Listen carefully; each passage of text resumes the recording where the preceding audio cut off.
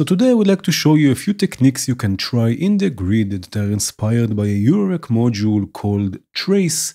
It's a 4-channel crossfader that can morph and scan through 4 input signals. As always, I added also these ideas to the PDF of tips and tricks that I keep on updating. It's available on my Patreon together with the project files from this video and from many other videos. So in the grid we have already a crossfader we can use, and that is the merge module. Right, we can set it to have 4 inputs, right, just like the Eurorack module, like Trace. And if we keep the mode here on linear, it will crossfade between the inputs. So the first thing we can do is create a complex waveform by morphing between different oscillators. Right here, for example, I have a pulse wave with pulse width modulation. I have here a saw wave with shape modulation, the swarm oscillator, and phase 1 again with shape modulation. This I will send here to the filter and I will hit play so we hear something. Right, and for now, for scanning or for crossfading here, I will use the value module to manually crossfade. Right, this will go to the input, and then again you can see that I can crossfade and scan between the 4 oscillators. Right, and of course we can also do this with modulation, with something like an LFO, for example. So I will use an LFO. The output will go to the select input, which will basically be a crossfader. Right, I can use something a bit slower.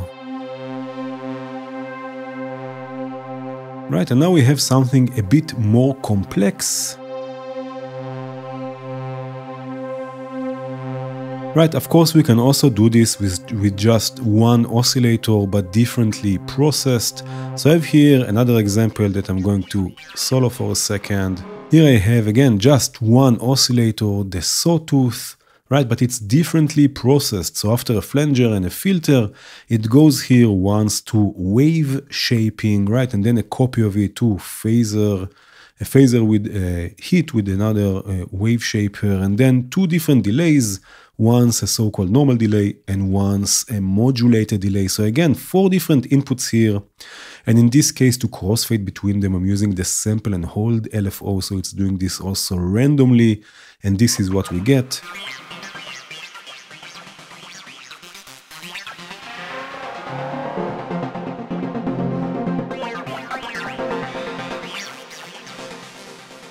Right, we get something much more interesting with much more movement.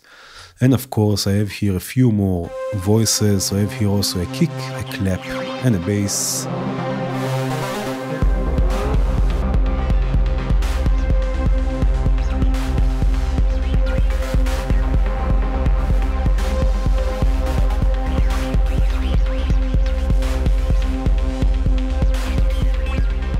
Of course, something that can be really fun is crossfading between full voices. Here, for example, I have 3 different voices with different sequences. Right, so I have this one here. Right, this is one sequence and then another one. So a different sound and a different sequence all together. And another one. Right, now in this case I have just 3 voices, so I have the merge module set to 3 channels. Right, so I will send the 3 voices here to the 3 channels of merge, and in this case to crossfade between them I'm using here a sequencer. Right, and of course you can set the sequencer also to be smooth, so it will crossfade between the channels and we get something much more complex.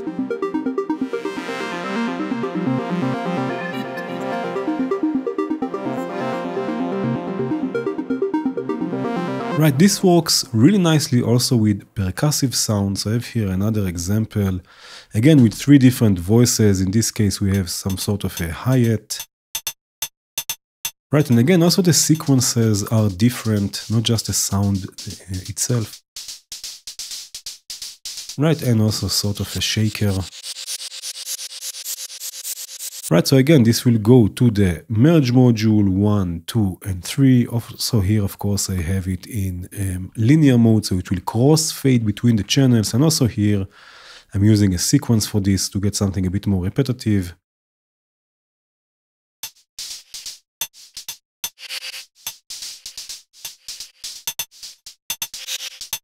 Right, so this works really nicely also with percussive voices. I have here also a bass where I'm using again the same technique, in this case just with 2 different voices and sequences.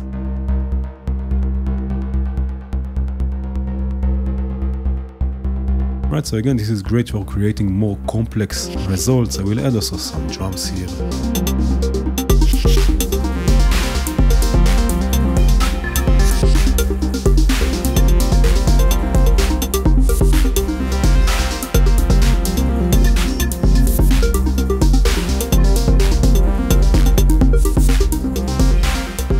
Another interesting idea to try is to scan through the signals at audio rates and add another level of complexity. So here, for example, again, I have 4 waveforms: sine, triangle, sawtooth, and pulse. Again, they are going to the merge module set to linear mode, so it will crossfade between these inputs. Right, there's a little sequence here. And now for scanning through these waveforms, we can use multiple modules again at audio rates. For example, we can use the phasor module. Right, this will output, if we look for a second on the scope here, this will output basically a sort of a rising ramp, right, that we can use to scan through the inputs. And again, this will be at audio rates. Of course, this will also follow pitch information, so if you are sequencing the voices, this can also work great. And now we can make all sorts of different changes. For example, we can detune the sine wave, we can take the triangle wave an octave down, the sawtooth maybe 2 octaves down, add some pulse width modulation for the pulse wave. Right, so again, we are combining them at audio rates with the merge module. Of course, we can also stereo spread here the phasor. Right, to get something with a bit more movement. Right, so it's a fun sound design idea. Of course, this can be a bit more complex. If I stop this for a second, let me solo this here. In this case, I have a chord with 3 oscillators: the swarm, the wavetable with sequencing, and the scroll with a trigger sequencer. And in this case, I'm even processing the phasor here, right? It's going through the sine mode or sine mode, and you can see the result here on the scope if I play this. Right, so also the sequencing, again, at audio rates, it will also have different shapes to it.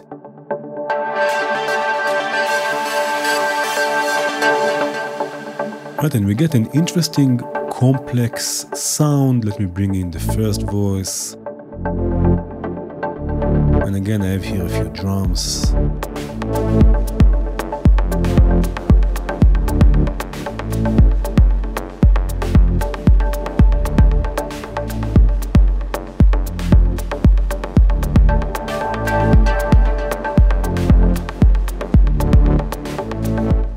Something that works really nicely is crossfading between modulation sources. Here, for example, I have a drone mixing 2 pulse waves and a sawtooth going through a filter.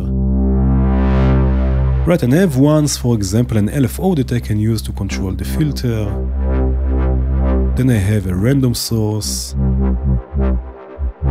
And then a 5-step sequence. Right, so again, I can crossfade also between the modulation sources. So this will go to the merge module, and then I will use here another LFO to crossfade between them. You can see on the scope here the unique shape we are getting, and this will now modulate the filter.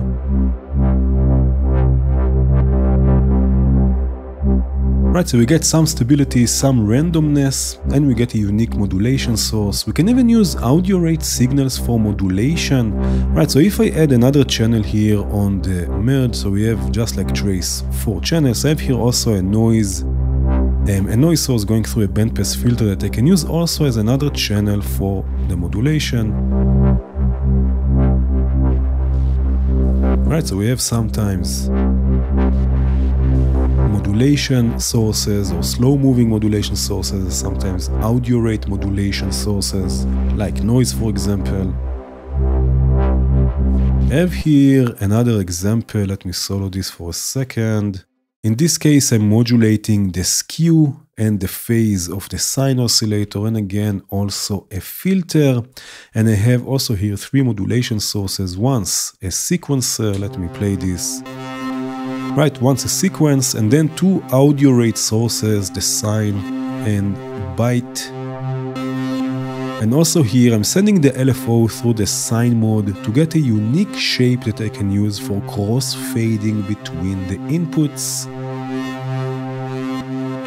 Right, so you can see how much more there is to explore with this technique. Thank you again for watching. Cheers!